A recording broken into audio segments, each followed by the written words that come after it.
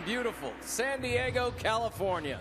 This is boxing. This is Top Rank, presented by Hall of Fame boxing promoter Mr. Bob Arum, and brought to you this evening by Boost Mobile, Money is Power, and by the new film Samaritan, starring Sylvester Stallone, coming to Prime Video August 26th. This bout is scheduled for 8 rounds in the junior lightweight division.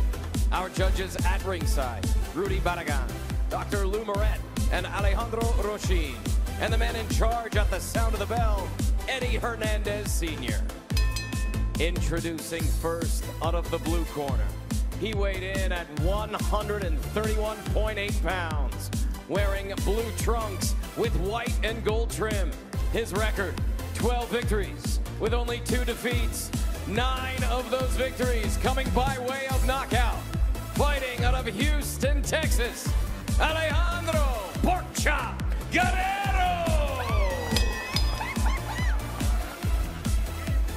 Introducing out of the red corner. He weighed in at 131.6 pounds, wearing white trunks with blue trim. His record, 17 victories with only 1 defeat. 11 victories coming by way of knockout. From Sacramento, California, Xavier Martinez. Let's pull these up a little bit, right?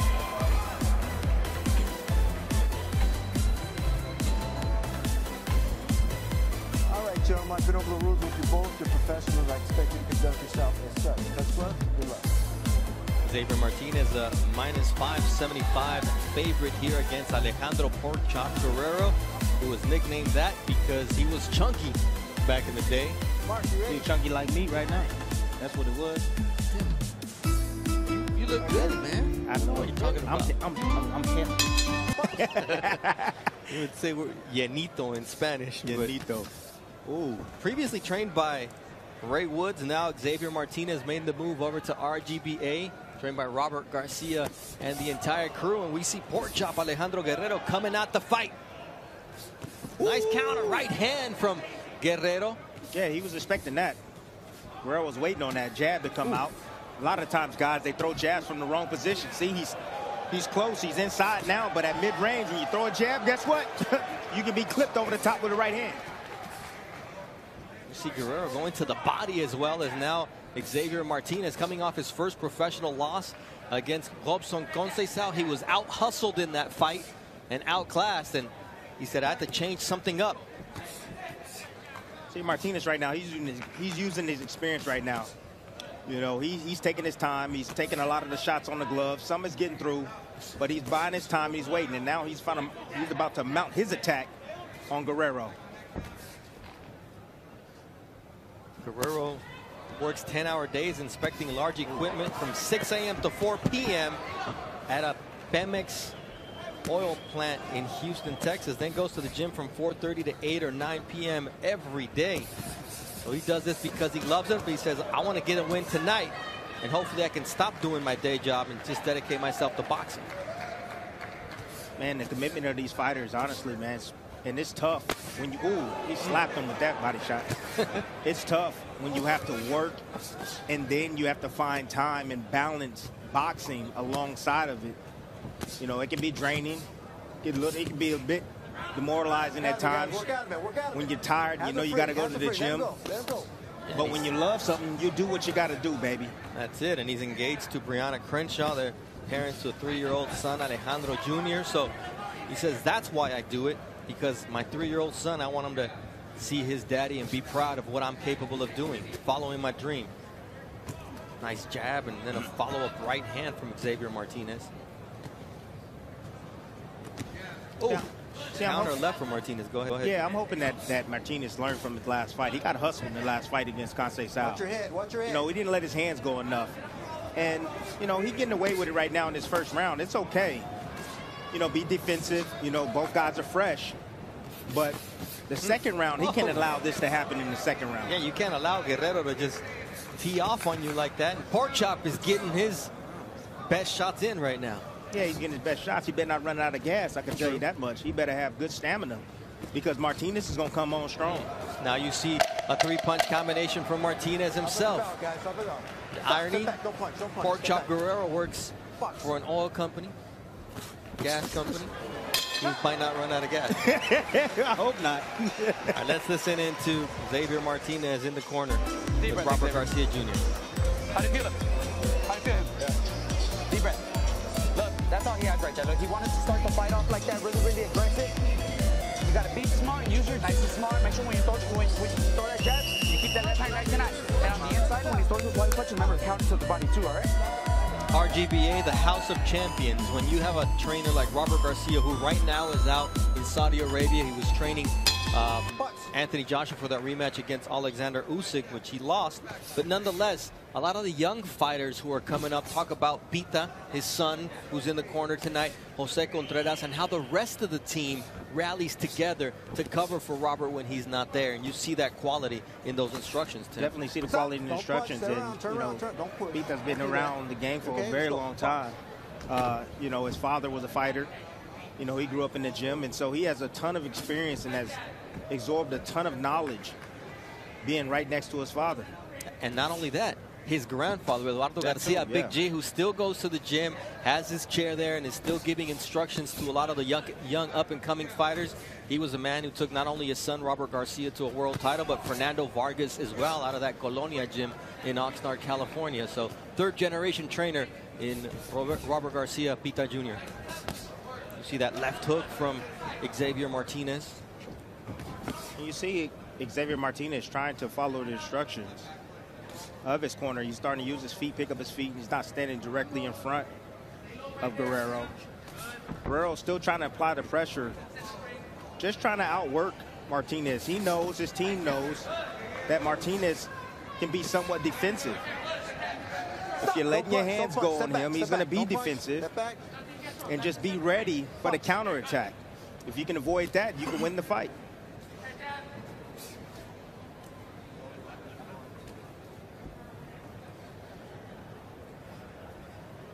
See spots like this when nothing's going on. You see Guerrero right there using the jab. That's what you want to do. That's how you win those dead spots. Using that jab, and that's one way to bridge the gap. Is by using that stick. You can use it various ways, up and down. You can change levels with it. You can feint with it. You can probe with it, just to get a response, just to occupy the eyes of the opposition. That's what that's for. So you can land your power shots. Nice counter from Xavier Martinez. It was a little bit behind the head of Guerrero, who leapt in, but you can see the idea of what Martinez was trying to do there. He lands a lunging left hook, leaping left hook. He disguised it very well, Martinez did, with that hook. Almost looked like he was throwing a jab. He threw it the same way, but then looped it. Good head movement. Used his legs to get out, find an angle. But then he didn't capitalize after making his opponent Guerrero miss. There he goes to the body. X once again digs downstairs with the left hook. Work out it, guys. Work out it. Stop. Don't punch. Don't punch. Tonight, when we move over to ESPN at Stop at the bell. 10 Pacific, 7 Eastern, we will see Nico Ali Walsh in the ring inside this via split decision, like we said. And Ali won 2 out of those 3 fights. The third one, a very controversial decision in favor of the greatest of all time, Muhammad Ali. Let him up. Let's go. Box. Now in the ring, Xavier Martinez with the white trunks trimmed in blue. With the blue trunks with gold and white, it's pork chop Alejandro Guerrero, who got caught by Martinez and always has an answer. Work out of it. See, Martinez is doing a good job. When he uses his footwork, he needs to get off those ropes, though. You don't want to be squared up. Your opponent, giving them both hands, opportunities to land both hands. But when he uses feet from the outside. Nice counter right, really quick as Guerrero's getting the best of Martinez. Well, this is the thing. Guerrero, you see what he's trying to do. He's just trying to storm Martinez. Martinez is starting to recognize that, and he's taking that half a step back, and he's looping that right hand, or straight right hand, right over the top. He's catching Guerrero as he's coming in. Martinez landing a nice left hook to the body. It reminds Guerrero to try to do the same thing, and as he gets caught with an overhand right from Martinez. Uppercut with the left hand from Martinez, a straight right hand from Martinez, and he's found his range, Tim. Yes, he did. He found his range, and not only that, but the technique of Martinez is a lot better than Guerrero. Control of distance from Xavier Martinez. You see how simple it is to get Guerrero off of him with just a stick. See, Guerrero makes a ton of mistakes. He squares up inside, and when you square up, you leave yourself exposed. You don't have balance, and you become a bigger target. That long right hand from Xavier Martinez finding a home for him, and he's realizing that those straight shots do a lot of damage on Guerrero. Watch the experience right now of Martinez come through. That's what's coming through right now for him, the experience. He's worn down Guerrero. Stop, don't punch. Already. You see the mouth of Guerrero wide open. He's looking for some answers right now. And now he's starting to arm punch. Indication that he's starting to tire. Having a full-time job is no easy task, and trying to combine that with boxing when you've got an opponent who dedicates himself strictly to the ring. This is where the class shows.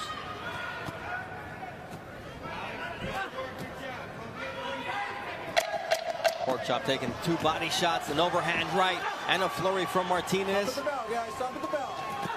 Now he digs to the body with the left.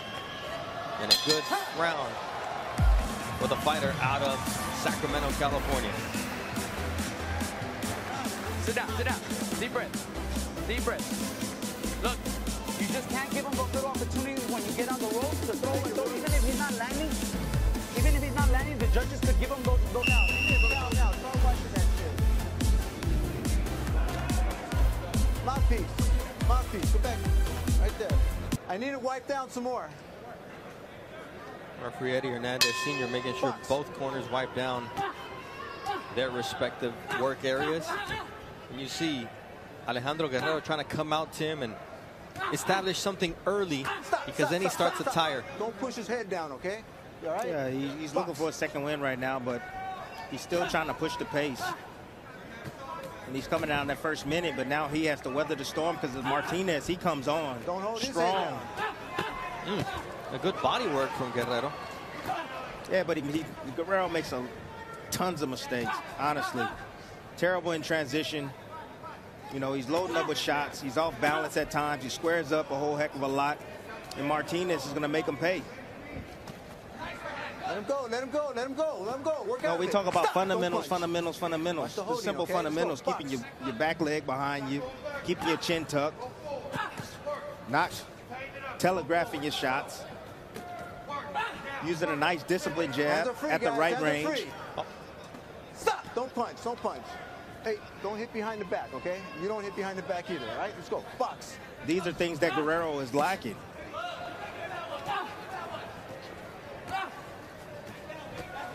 And that's what Xavier Martinez is taking advantage of, as you see how Guerrero's being backed up, and Let him go. Let him go. his body language Don't is all punch. wrong now, Tim. Yeah, I mean, that's what we do in the gym, honestly. When you're sparring guys, they come in and they start off fast. They're like amateurs.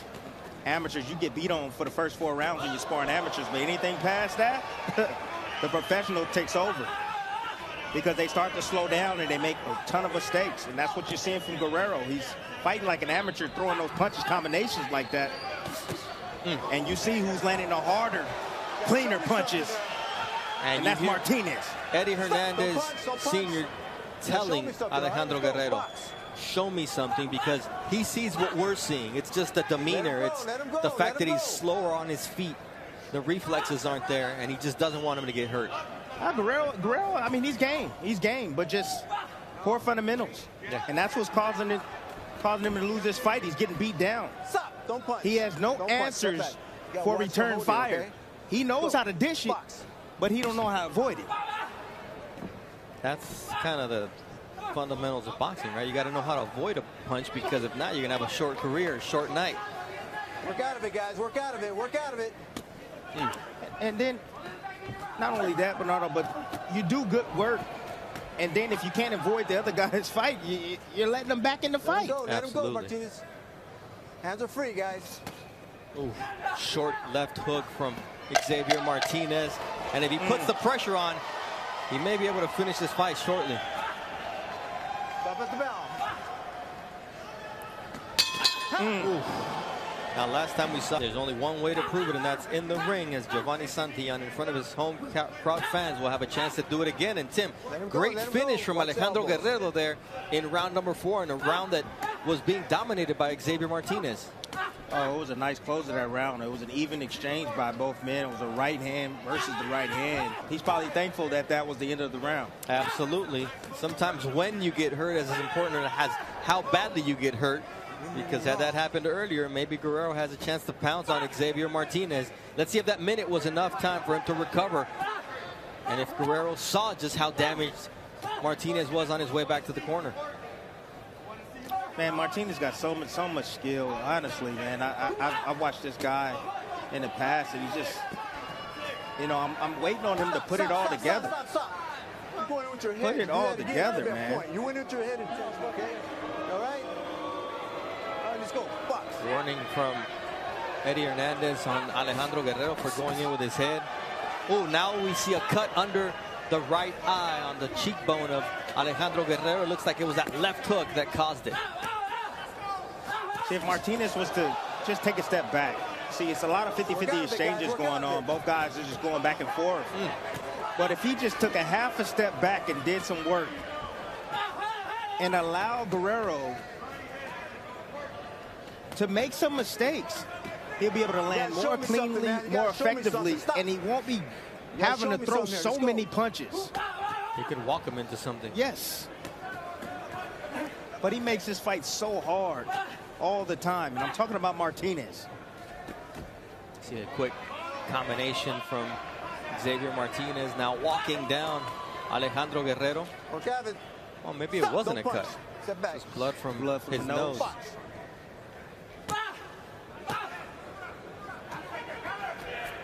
And another thing that Martinez could be doing, he's trying to locate the head right now. He needs to go down to the body if he wants to get rid of Guerrero. Guerrero was taking his best shot up top. Let him up. Watch your heads, guys. Go downstairs and test that body. Oh, nice right hand from Xavier Martinez from the outside. Now he's punishing Guerrero with the left hook. Quick flurry. The legs are a little bit shaky on Alejandro Guerrero, but his heart is as determined as ever. Ooh, big shots here from Martinez to close out this 5th round of a scheduled 8-rounder. And the fight is stopped by Eddie Hernandez with just seconds left in round number 5. Whoop, there it is. Whoop, there it is. Great finish right there for Martinez. It just changed gears. That's what he did. He changed gears. He made Eddie Hernandez do his job. And that's sometimes all it takes, because Hernandez for the last 2 rounds had been telling Guerrero, show me something. And the one who showed him something was Martinez. Yeah, you're absolutely right. You know, Guerrero, let's give props to him. He's a tough kid, but definitely lacking in the technique department and fundamentals. But not lacking in the toughness, not at all. Stood his ground. He fought as hard as he possibly could, but Martinez showed up today, man. He showed up and showed out. Like I was saying before, sometimes Martinez can make these fights a lot harder for himself than it should be. He has skill. He can step back, and when he stepped back and he got distance and he ran those combinations, it was beautiful. That's what started everything. Just a little bit of distance so he can extend with those arms. And once he got going, there was no stopping him. Let's take a look at this 5th round. You know, Guerrero, you're taking too many shots. He went to him several times, I think 2 times, in the corner and let him know, hey, if you continue to take this type of punishment, I'm going to step in and stop it. Yeah, great job. It's not like he didn't warn him. He let him know that he wanted to see something several times in the fight. Guerrero didn't oblige, and Xavier Martinez did, and he comes away with a technical knockout victory in the 5th round. What was the official time? Mark Chinook has that number. Ladies and gentlemen, here inside Pechanga Arena, referee Eddie Hernandez Sr. calls a stop to this bout at 2 minutes, 57 seconds of round number 5.